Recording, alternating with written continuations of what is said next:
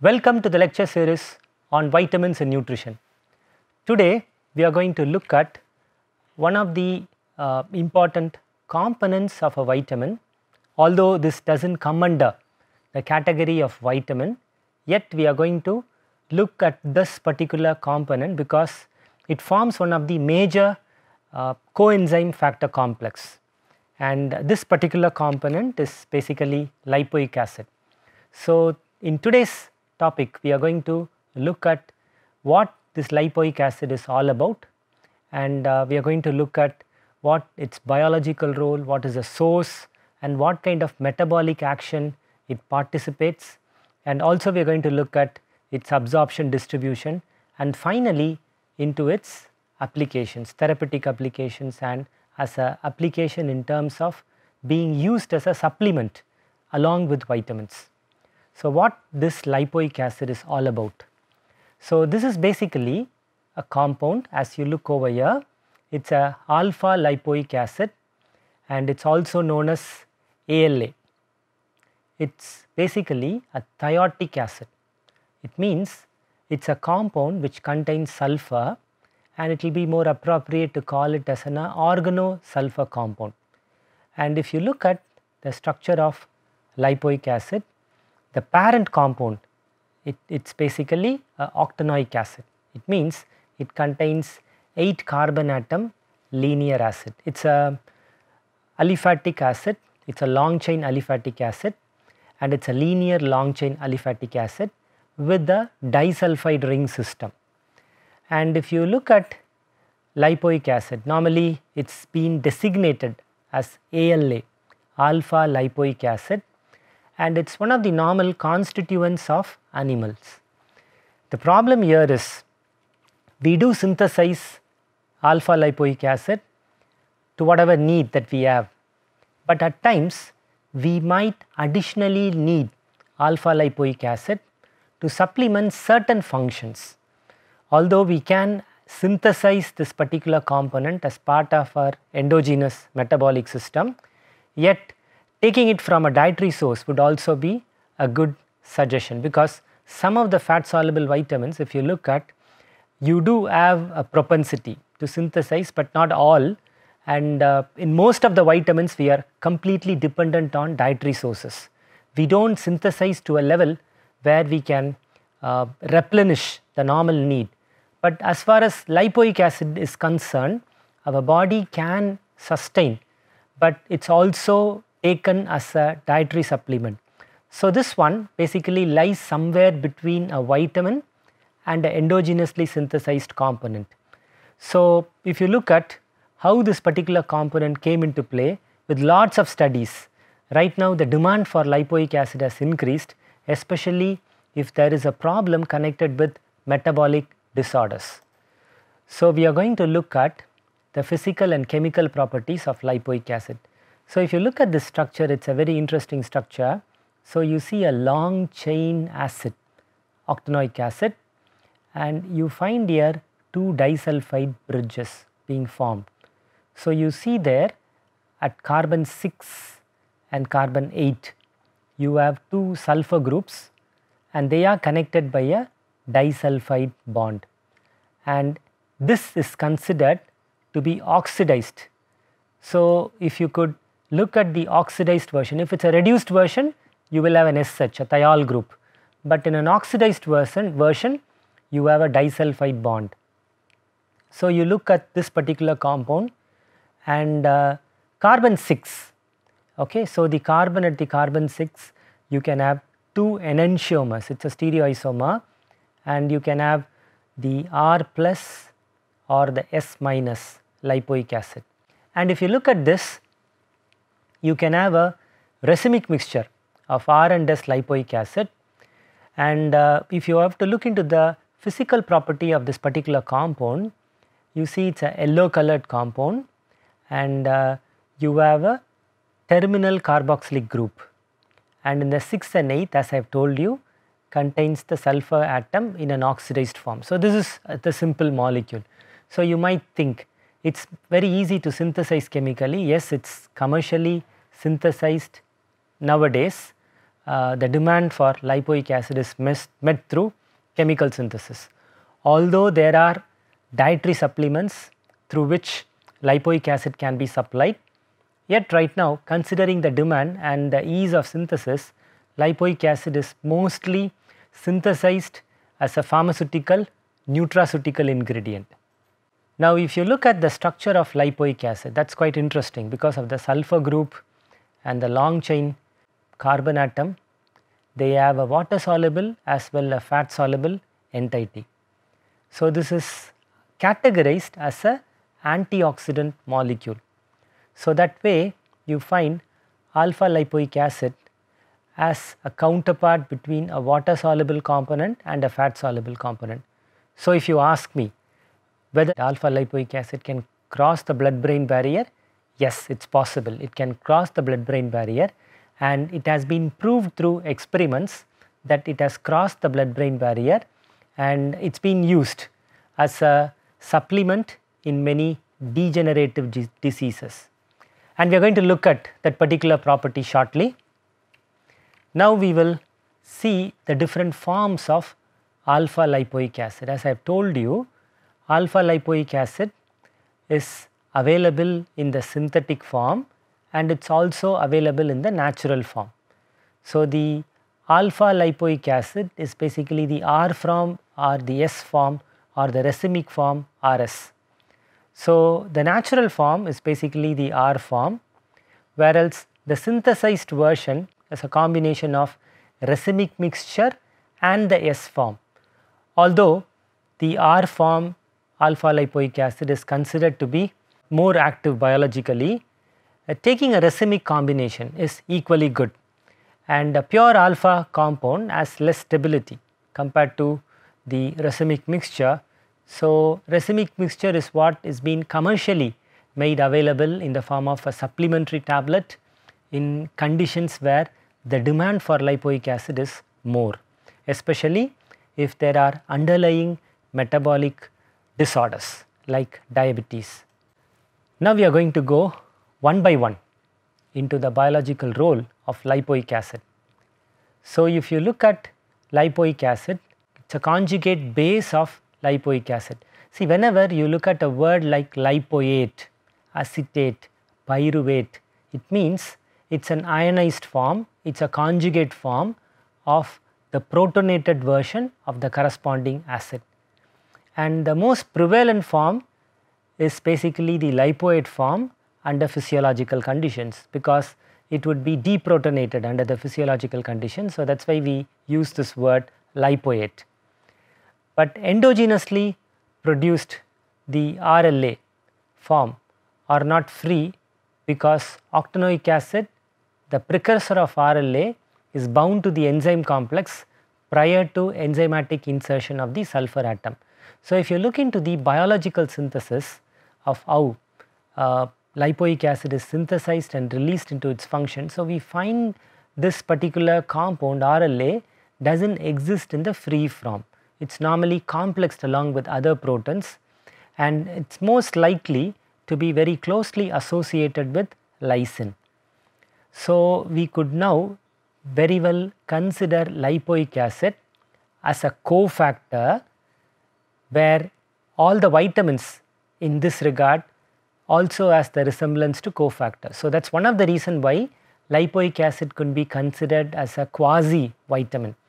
We say a kind of a partial vitamin because of its cofactor nature, but not could be given a full weightage as a vitamin, because you do not have well pronounced deficiency diseases. Rather, the lipoic acid show deficiency disease in conditions where the demand for lipoic acid in metabolic conditions could be high. So you look at this RLA as being covalently attached by an amide linkage to a terminal lysine residue of the enzyme's lipoyl domains. You remember I told just now how lysine as an amino acid is linked with RLA, and you find here it is through an amide linkage to the terminal lysine residue of the corresponding enzyme's lipoyl domain, you find La being closely associated.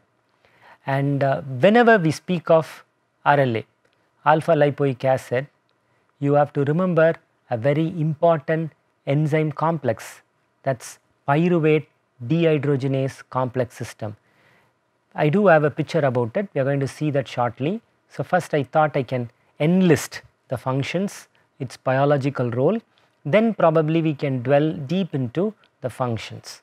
So I am going to talk about this pyruvate dehydrogenase complex, because if you recollect, we have done in the earlier series of how thiamine is a cofactor in the activation of this complex. Along with thiamine, you find alpha lipoic acid playing an essential role. So can you identify, there is a clue, suppose if there is any metabolic conditions associated with glycolytic pathway or mitochondrial damage and there is a restoration process, obviously lipoic acid will also play a role, because for many of the enzyme complexes it is an important cofactor along with other essential cofactors. So only the R plus enantiomer exists in nature. So that is what we have seen in the previous slide. The R form, especially the enantiomer, exists in the natural form. And in some of the microorganisms, it is called the pyruvate oxidation factor.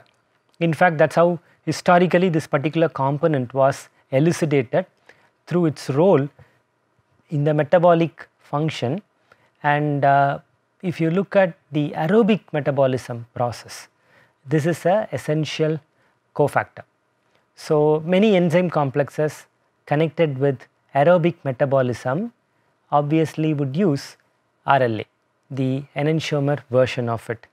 And in many of the microbes you find them this particular RLA being used directly in the mitochondrial pathway. If you look at the sources of food, yes, you do have very good source, a wide variety.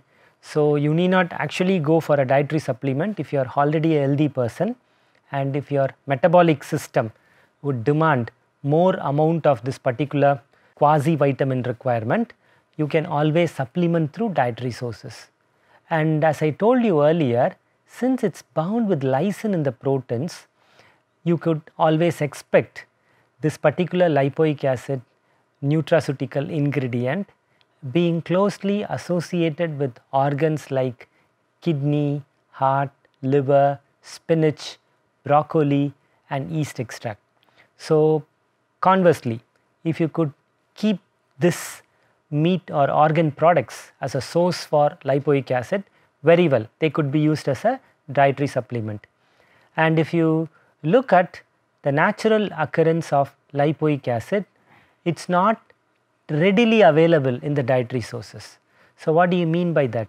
In some of the conditions with water soluble vitamins or lipid soluble vitamins, with little processing you are able to make this particular vitamin available, and especially when taken in its natural form as fresh vegetables, these vitamins are readily available.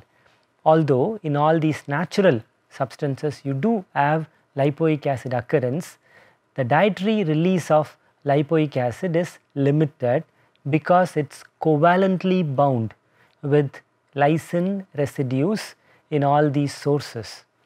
And you do have the dietary supplements relatively, if you pool them up and if you look at how much would be the presence of lipoic acid as such in all these I would say prospective dietary products, it is definitely a condition where you always expect them in low amount. So probably when we are going to have a balanced diet with all these vegetables and fruits, then we could still supplement lipoic acid, but we need not worry much because we do also synthesize lipoic acid to some extent, and since an essential cofactor, we always need a replenishing source, and some of the sources already met through our dietary needs, what we take in our routine vegetable collection that we have on a regular basis. So you look at this picture, you have spinach, broccoli, tomatoes are being rich in lipoic acid. You also have yeast extract, rice bran. Can you identify a condition, because most of the B vitamins are also present in the sources that I mentioned just now, and in addition to that you also have vegetables like potato, bone broth, organ meat. They are also rich in lipoic acid. So you see there, it's widely distributed in a variety of food sources. Thereby you would be able to really get benefited when people have an assorted version of dietary choices that would really blend variety of nutrients from different sources of food. Now let us look at the absorption and distribution of lipoic acid. So we saw the R alpha lipoic acid isomer. It is quite unstable at a temperature above 49. So it means you are going to cook it at a good temperature, you might actually lose alpha lipoic acid from the dietary sources you procured them. So in this context, the supplementary sources which are synthetically made, I told you because the synthetic method of lipoic acid production mostly results in the L isomer and racemic mixture. So since the racemic mixture proportion is also equally present in the synthetic mode, we can very well make use of that source as a biological supplementation if at all there is a need for lipoic acid in certain degenerative diseases. So the good thing is that when you are going to use a racemic mixture, it is quite stable at a temperature of 60 to 62. So that way, for people who take the supplement of racemic mixture of the lipoic acid can still be benefited, because the shelf life is better and the stability profile is also good at a higher temperature. Now if you look at some of the studies conducted in the pharmacokinetic profile. So what do you mean by pharmacokinetic profile? For any drug molecule, before you could market the drug molecule for specific applications or as a therapeutic mode, people do conduct the study as to how this particular drug goes into systemic circulation depending on the route of administration. So we take into consideration the absorption, distribution, metabolism and elimination of a drug, and this will help us to understand exactly what is going on when you are going to consume this particular medicine as a supplement, either in the form of a nutraceutical or in the form of a drug additive. Now you look at this, you have alpha lipoic acid isomer as a higher level of absorption. That is interesting, right? So the isomer S form, you do have that in percentage. So there would be a relative combination of R alpha lipoic acid and the S form. So you see there, the presence of it would prevent the polymerization of R alpha L form. So thereby we could say the presence of S as a component would actually stabilize the way in which lipoic acid absorption happens. Although the R alpha form is basically more prone for a better levels of absorption, yet considering the stability feature of S contribution or role, we could say the racemic mixture is supposed to be a good dietary supplement. Now that is one of the reason why we use the R and S isomer, and we basically use this as an important component to supplement the racemic mixture which has been commercially made available. Now looking at how you could consider absorption and elimination, the normal route of elimination is through kidneys, the renal route of elimination, and we saw that lipoic acid has a amphiphilic character. What do you mean by amphiphilic character? It has both the lipophilic and hydrophilic character. So the alpha lipoic acid is widely distributed because of its amphiphilic character, and it gets compartmentalized in different body components, okay, including CNS. And that is one of the reasons we are going to see shortly how lipoic acid plays a very important role in terms of its contribution in the degenerative diseases like Alzheimer's diseases, then conditions like multiple sclerosis where lots of degenerative changes happen in the brain. And you look at this particular picture, alpha lipoic acid, the mean time to reach plasma peak concentration. So, this is one parameter we use to check how much amount of the vitamin supplement that you take would go into systemic circulation after you consume it, either from a dietary source, that is basically from a natural source, and you can also consider how you could take up any kind of supplement in the form of a tablet or in the form of a suspension that could reach the systemic circulation. So, the mean plasma half-life is probably for about 14 minutes. Okay, so although it looks like it is very brief, yet being it is an amphiphilic component, it is being able to get compartmentalized and distributed widely throughout our body. Now, we are going to look at the applications of lipoic acid. So, it is a very interesting application. So, you look at there the lipoic acid, although our body can synthesize by dietary supplementation in the range of 200 to 600 milligram, has actually been regularly taken as found to be very beneficial for people who have an underlying disease, especially conditions like diabetes. So, I would like to highlight a particular condition called diabetic neuropathy. Okay.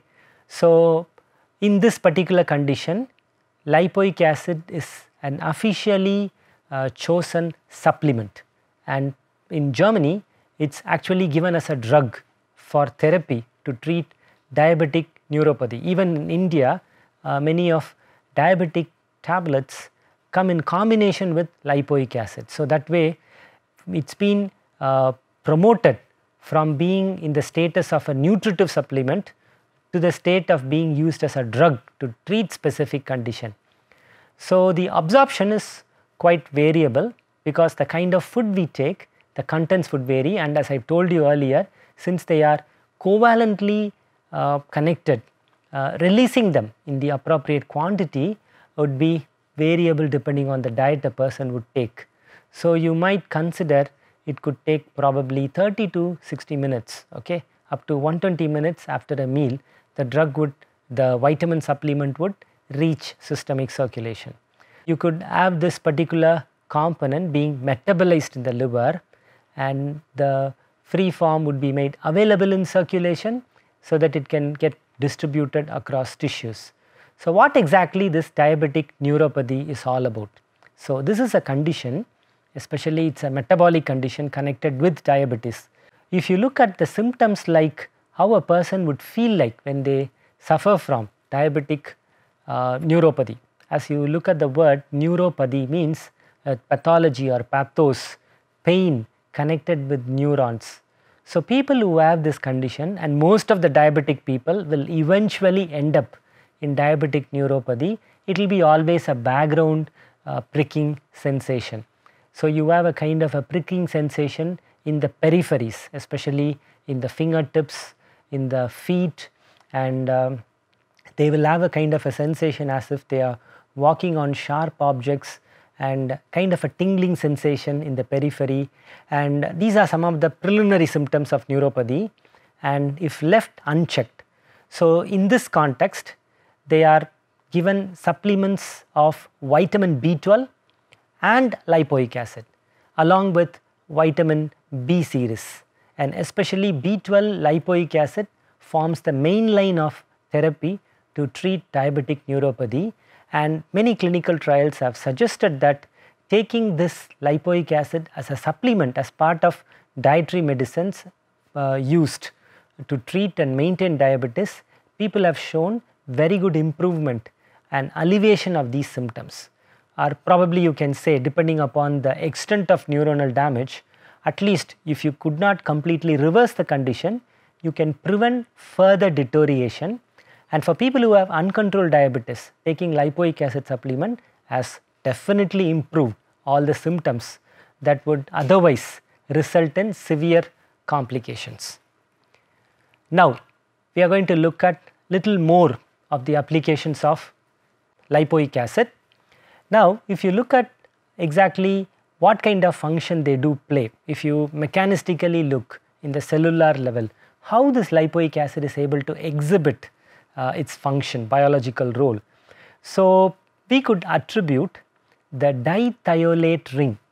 So, the sulfur atoms confer a very high electron density to alpha lipoic acid. So, the key lying over here is because of the dithiolate ring, and you know very well many such dithiolate systems like glutathione, thioredoxin all tend to have some kind of antioxidant role. So, that what makes lipoic acid as a vitamin component, as a supplement and as a quasi-vitamin component, and for all the roles that they play. And if you recollect, I told you shortly I am going to explain about its role in pyruvate oxidation system. So, this is the picture I was trying to explain. So, if you look at this connection of how pyruvic acid would enter the citric acid cycle, there is an intermediate step. What we look at this particular step is a particular enzyme complex called pyruvate dehydrogenase enzyme complex, and it consists of many cofactor system that would help oxidize pyruvate into acyl CoA. Similarly, you also have for alpha ketoglutarate, so it is all keto acids, then you get oxidize them into a succinyl CoA. Okay, so you see there, this particular step is very crucial in the metabolic role of mitochondria, how the aerobic system could kickstart.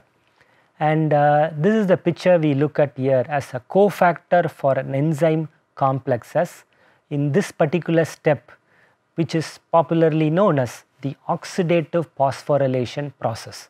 So, you have this pyruvate dehydrogenase enzyme system where you have other components like dihydrolipoamide, acyl transferase chain. So, similarly, same kind of a system you could expect for alpha ketoglutarate dehydrogenase, and all this play a very essential role. So, that is one of the reason you need to look at how essential they are in exhibiting the metabolic role in mitochondria, and I am going to finally conclude its role in the degenerative disease, okay, where you have conditions like Alzheimer's diseases, where it has been really used as a supplement because they can cross the blood-brain barrier, and a unique uptake profile has been shown, and an improvement in the central and peripheral nervous system symptoms connected with degenerative conditions. Because of its amphiphilic nature is they have the lipophilic nature, so they can easily cross the blood-brain barrier and accumulate over there in performing the function. So, we are going to conclude today's session.